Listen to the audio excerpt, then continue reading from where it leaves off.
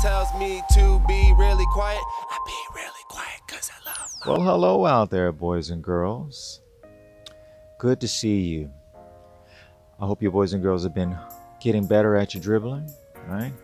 Getting good at controlling the ball with your fingers and the pads of your hands. Remember, not your palms. Okay, we're going to keep moving right along, boys and girls, and we're going to get even better at dribbling.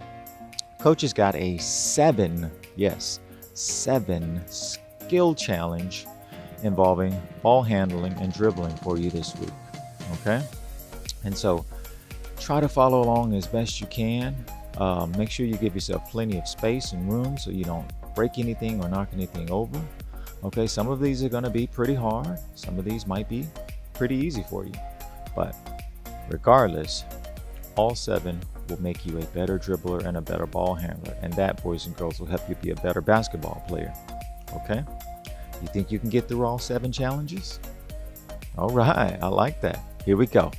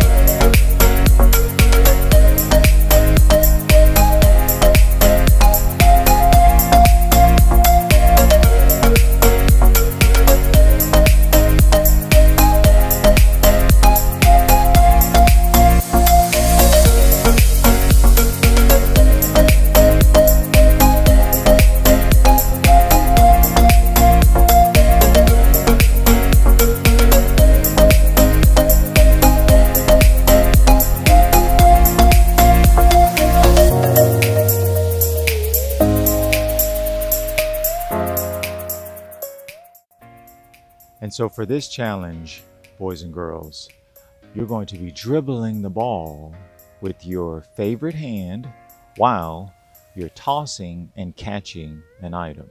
And so it could be any item that you have around the house, but something small and something that you can catch easily, okay? Because this is kind of challenging. Okay, so it looks like this.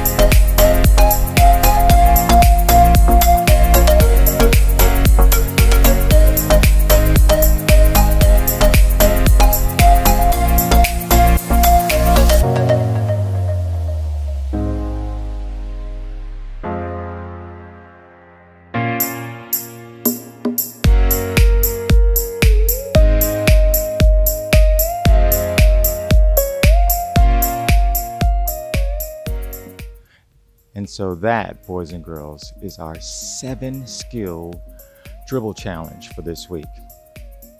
I hope you enjoyed it. I hope it's a challenge for you. If it's too hard, always, remember, don't get too stressed out, right? We're all getting better, and we all have room to get better. And so, boys and girls, have a great Christmas break. I look forward to working with you and having fun with you when we get back from the break. Just remember to find ways to stay active over the break, okay? And until next time, keep working, keep challenging yourselves, and above all, boys and girls, keep moving, all right? I'll see you next time, friends.